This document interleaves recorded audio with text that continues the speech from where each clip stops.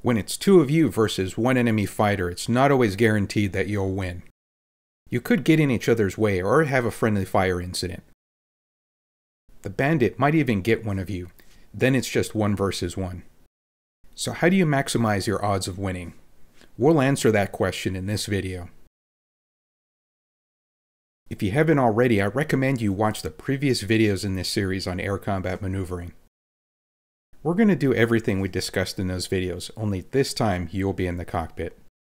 At the end of this video, we'll also go over how to use a free downloadable mission for DCS that does everything we need for this exercise. That way, you don't need to create anything in the mission editor. Our scenario begins with an unidentified aircraft at a known location and altitude. In this case, our flight was directed to intercept an unidentified aircraft overflying this X-shaped airfield near the coast at an altitude of 13,000 feet. The controller that's been guiding us tells us we're merged with the bogey. This is as close as the controller can get us. The rest is up to you and your wingman. So as a flight, we need to start searching the skies. At the same time, we want to make it more difficult for this bogey to spot both of us. If it turns out this aircraft is hostile, we want at least one of us to be able to surprise him. We do that by taking up a tactical formation like line abreast, which allows us to space out and make it harder visually to acquire both members of our flight. The Air Force calls this denying the bandit tally 2, which just means not letting him spot both aircraft. Ideally, you don't want him spotting either one of you, but as long as he's unaware of one of you, then you have an advantage over him. The important part here is the vertical split. You want to use every bit of that 2,000 feet to hide your presence, especially if you can get some terrain or the sun behind you. Here's what that tactical formation will look like from inside the cockpit. This fighter is 1 mile away and 2,000 feet above us. This is what that would look like at 2,000 feet below our altitude. Denying a tally 2 isn't all that a tactical formation is good for. Another important benefit of a wide formation is that unlike a narrow formation like fighting wing, the bogey can't easily put his lift vector on both of you. He's going to have to make a choice. If the bogey turns toward one of you, then that leaves an opening for the other to maneuver onto the bogey's rear quarter. You need to make sure you have plenty of turning room for that first. A tactical formation will help with that. You can find more details in this video on tactical formations. Once the bogey is spotted by one member of the flight, it needs to be communicated to the other with a descriptive radio call. That call would go like this: Eagle 2, bogey right 2, 2 miles, level. In this scenario, the flight lead is letting Eagle 2 know that their bogey is to the right at 2 o'clock at a distance of 2 miles, and it's at approximately their altitude. 2 miles is at that visual limit where a fighter-sized aircraft is a tiny, easy-to-lose speck. It's also not very far in air combat. 2 nautical miles is about 12,000 feet, or slightly larger than a turn diameter in BFM. Once you look away, it's nearly impossible to reacquire a fighter at this distance. So you'll want to get everyone in the flight looking at our bogey. This descriptive communication should be enough to get Eagle 2 looking at the right place to find the bogey. If not, then the pilot who can see the bogey should continue giving updates until the other pilot has tally. Once Eagle 2 sees the bogey, he'll let lead know by saying Eagle 2 tally. For a bogey that's at a different altitude, you would say high or low, and as an option, add an approximate number of degrees. So if a bogey looked to be 20 degrees above the horizon, you would say 20 high, or just high. The descriptive call can optionally be accompanied by a directive call to turn towards the bogey. In the last video, we used the call of Eagle 2 hard right to get the wingman into a high G, energy-sustaining turn to the right. Not only does this get the wingman pointed in the right direction, but it also builds some more separation between the two fighters. This directive to turn isn't always required. If you find your bogey in the forward hemisphere of your flight and need to build up turning room, you can use a bracket. It looks like this. Both fighters pull away from each other and then turn back in towards the bogey. What this does is create turning room between the fighters, and it also makes it more apparent if the bogey decides to focus on one of the fighters. It's a very simple and powerful tactic. Robert Shaw describes the bracket like this in his book Fighter Combat. Variations on the bracket attack are also the bread and butter of loose deuce. So it's a good idea to get familiar with the bracket. A bracket game plan can be briefed ahead of time, or it can be initiated by the flight lead with the radio call. In this example, it would sound like this: Eagle 2, bracket right. Whenever you see another aircraft clearly showing bias towards one member of the flight, that's called leaning on that fighter. If needed, you would descriptively communicate that as bogey is leaning on Eagle 1. You can use the visual cues we learned about in BFM to identify a bogey that's leaning on you. An approaching bogey will have a small profile and very little LOS movement across the canopy. From the other fighter's point of view, there will be a lot more LOS movement in the direction of the wingman. That's how you can tell who is being leaned on. Now that we see the bogey is clearly focused on lead, we can set our ACM rolls with the radio call. That call from lead would sound like this: Eagle 1 engaged. The ACM rolls are not set until an acknowledgement is sent. That acknowledgement from the wingman would go like this: Eagle 1 press. With that call, the wingman has now taken on the responsibility of being the support fighter. In a bracket game plan, you not only want to build separation horizontally, but vertically too. Here's how the Air Force describes it. The support fighter should float his formation out to visual limits, with the vertical stack off the horizon to deny the bandit tally 2. The desired formation is 1 to 1.5 nautical miles lateral and 2,000 to 3,000 foot vertical separation. With ACM rolls set, we're ready to act if this turns into a fight. But the fight hasn't started yet because we don't know for sure if this is a hostile aircraft. This is something that can happen in a real-world scenario. A set of rules of engagement will be set out which acts like a checklist to determine when it's okay to shoot. A lot of times it's not enough to have a negative response from a contact. It could be a civilian aircraft that's not monitoring the radio, or a friendly aircraft with a malfunctioning IFF system. Either way, the rules of engagement could stipulate that a visual identification is needed before taking a shot. So we'll need to continue into a merge to get that visual ID on the bogey. With Eagle 1 as the engaged fighter, it's going to be his responsibility to make the call. Here at the merge, we now clearly see that this bogey is not only carrying our adversary's markings, but he's armed too. That's enough to satisfy the rules of engagement. Now we need to communicate that fact. In ACM, you can call a merge and a VID separately, but they can happen at the same time too. So it's okay to combine them like this: Eagle 1 merged VID hostile. With that VID of a hostile aircraft, we now have authorization to shoot. It also means we'll refer to that aircraft as a bandit instead of a bogey from now on. Now, if Eagle 2 was maneuvering into the bandit's control zone in anticipation of a VID hostile call, then he would be in a position for a shot right away. That's one of the support fighter's responsibilities. You may be wondering, how should I maneuver for the shot? The best way to do that is to follow the steps for a lead turn that we covered in this video.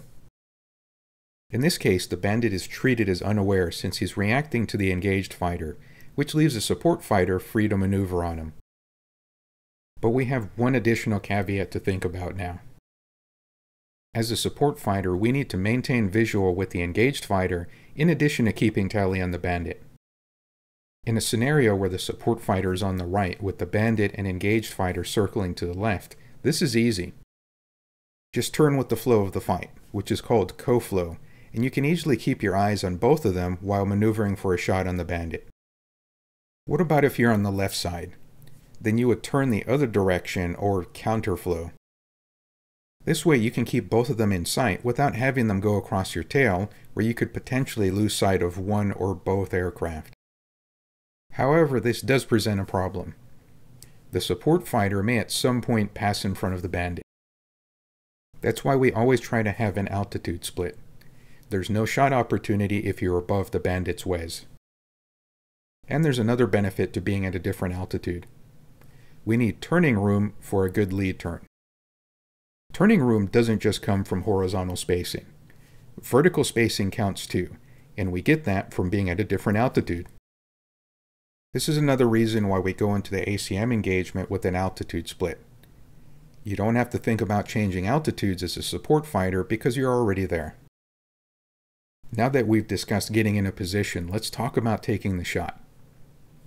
After ensuring deconfliction with the engaged fighter, the support fighter's most important job is looking for a shot of opportunity on the bandit. There are some things here to keep in mind to help make that quick kill happen. If Eagle 2 maneuvered out here, then an easy shot at the bandit's rear quarter would be presented if the bandit turned to start a one-circle fight. But what if the bandit turned the other way? Now Eagle 2 would end up in a two-circle tail chase. If this happens, then Eagle 2 would now be in the most offensive position and should initiate a role swap with the call of Eagle 2 engaged offensive. But let's say the bandit chooses the one-circle route.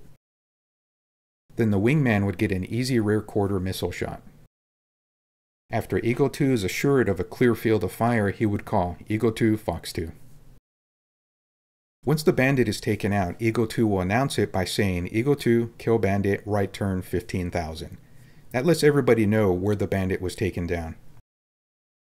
You can use other descriptive information to help pinpoint that location. This is important because there will be people on the radio net that can't see what you see.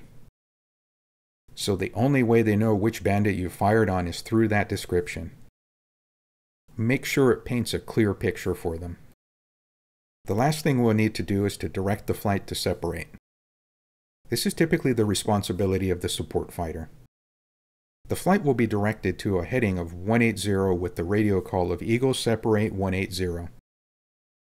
Watching all this in a video is helpful, but if you really want to learn it, you need to do it too.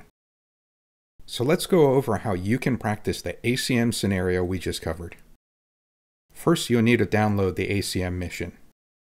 This mission takes care of all the work needed to set up a repeatable ACM engagement for you and a friend.